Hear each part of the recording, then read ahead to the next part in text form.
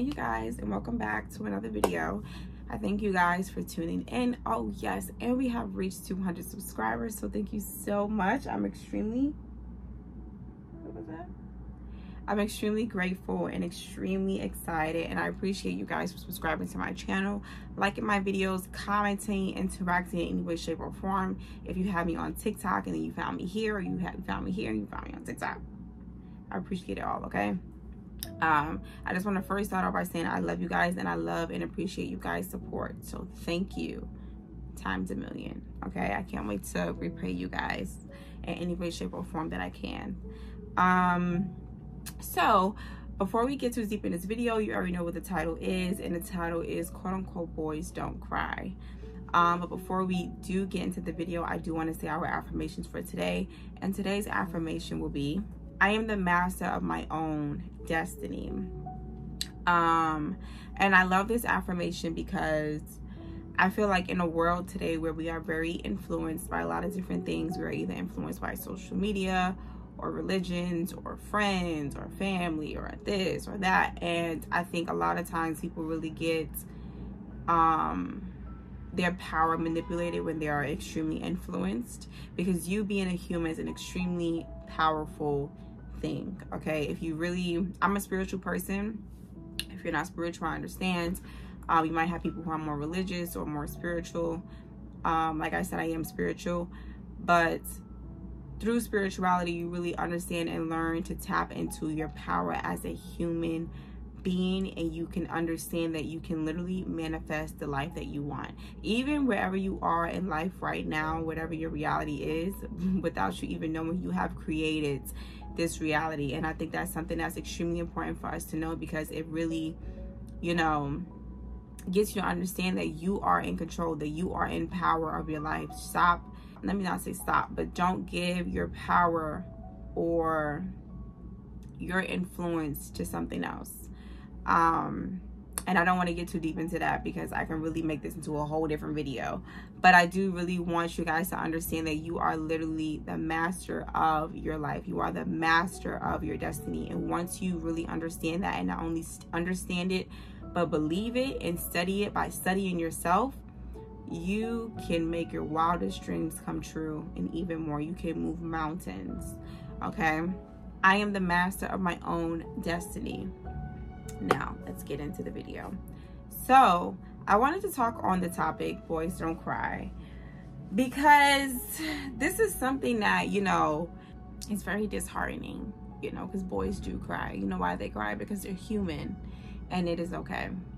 I don't think people understand, I don't think parents understand, or even men of fathers understand, that when you condition your child, right? Because I think there's even some parents out there that tell girls like, oh, big girls don't cry, you know, or, you know, put your big girl panties on. Big girls don't cry. Big girls don't get sad. Big girls don't. And yes, they do. I'm here to tell you right now. Okay, I get sad sometimes. I cry, and that's okay. Crying is nothing but your body releasing whatever it is. Okay, like, I want people to stop looking at crying or being emotional as a negative cognitive, okay? Because there's nothing wrong with crying and your body releasing its emotions, releasing the stress, releasing whatever it is that it's holding inside, okay? Because even with that saying, right, boys don't cry or big girls don't cry, it's kind of like saying whatever you're feeling that is making you want to cry, you shouldn't feel that way. And so you need to suck it up and go about your day.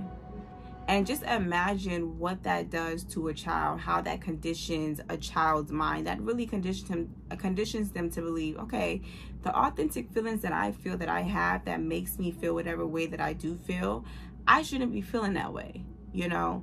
I shouldn't be feeling that way, because I should be feeling this way, or I should be feeling that way. When at the end of the day, no one, no matter how young or how old, should be telling anyone how to feel about anything, because every single person is entitled to their feelings. End of discussion. It doesn't matter. It really doesn't matter. It doesn't matter if you understand why they feel that way or not. And even if you don't understand why someone feels a way, doesn't mean that you have to feel away with them. You understand? I think sometimes people don't even want you to feel sad or be mad because they feel like if you're sad or mad, they have to be sad or mad with you. Or if they're happy, they have to be happy with you. And no, you don't. Just respect other people's feelings, you know, and that's how you create this cycle of stripping away these children ability to empathize with others, right? Because empathizing is understanding someone else's feelings.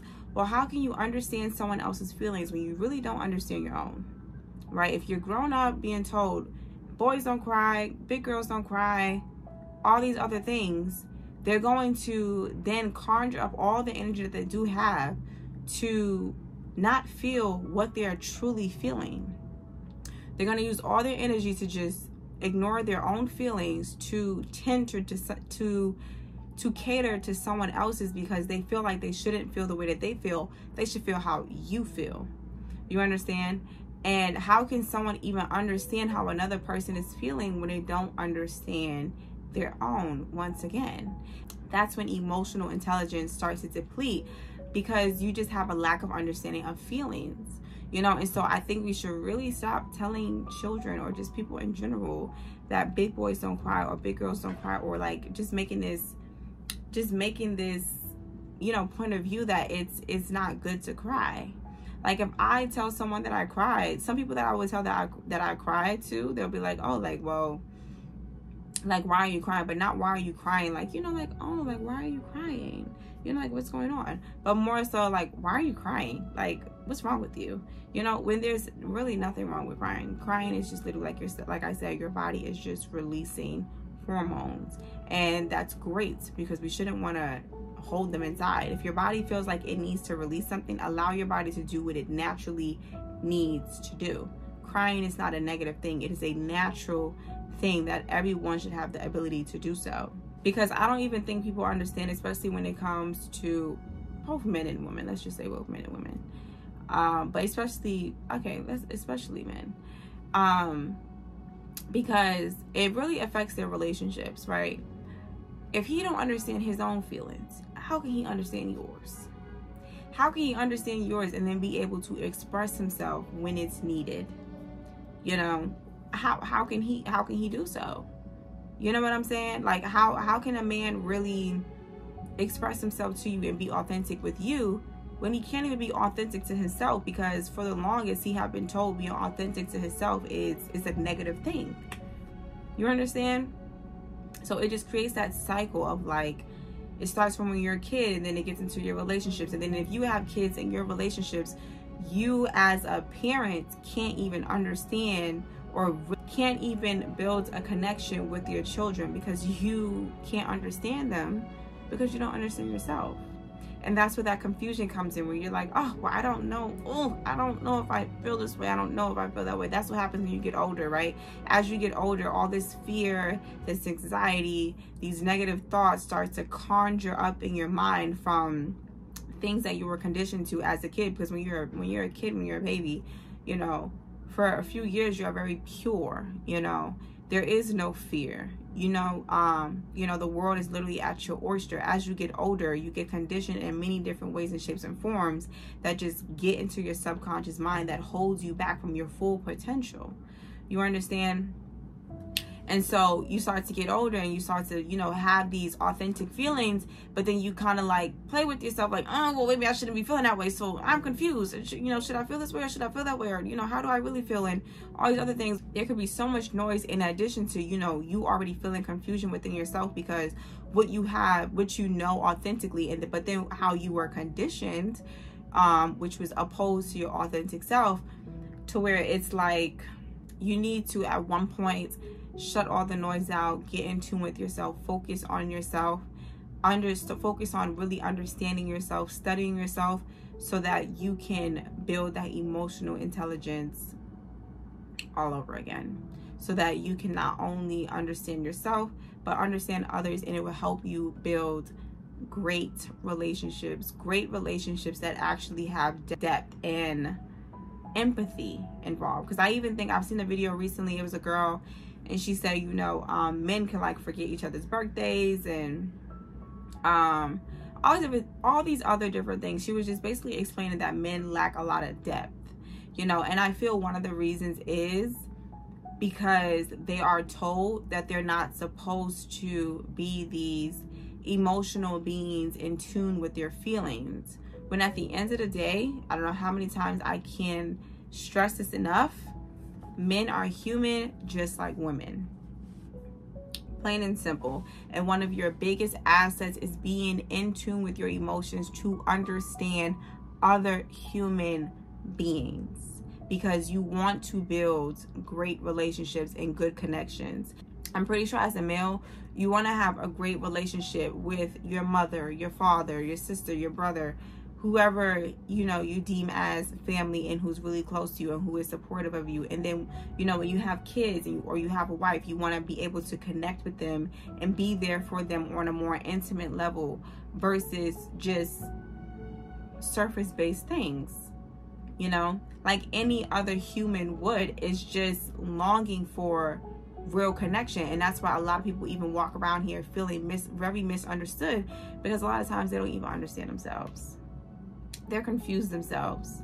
And I get it. When you are taught and conditioned that you shouldn't feel one way when you feel one way, yeah, I understand, especially as a kid, when, you know, you look up to your parents kind of as, you know, heroes, or, you know, the most important thing in your life, or the most important people in your life, the most important person for a very long time, whether it's your parents or your guardian. Yes, whatever they say, 9 times out of 10, you're really going to listen and you're going to take that in. It takes until you get older where you start to, you know, view the world in your own eyes, and you know, you have your own point of view and all these different things, to where you can kind of, you know, condition yourself to, you know, who you are truly, authentically for yourself.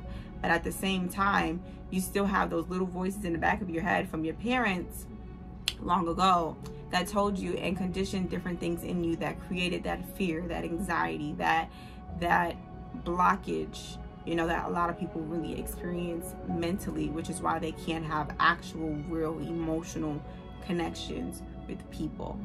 Okay. And I'm not saying this is anyone's fault, parents, or, you know, whatever the case may be, because, you know, just history itself, it's a wild thing. It's a wild thing. It's wild how far we have come as a nation. And scientifically, there are many different reasons why people hold on to trauma and, you know, things of that nature, which we're not going to really talk about. But it is up to you that if you want, you know, a better life, not only physically, but mentally and emotionally, and you want to be able to connect with others and your kids and your wife or your girlfriend and things of that nature in ways that you've never even got to see your parents connect with other people, well then, yes, you have to go in within yourself, do some deep self-reflection, and really begin to understand yourself first, and really not only understand yourself, but live through those emotions and those feelings that you have been running from for years.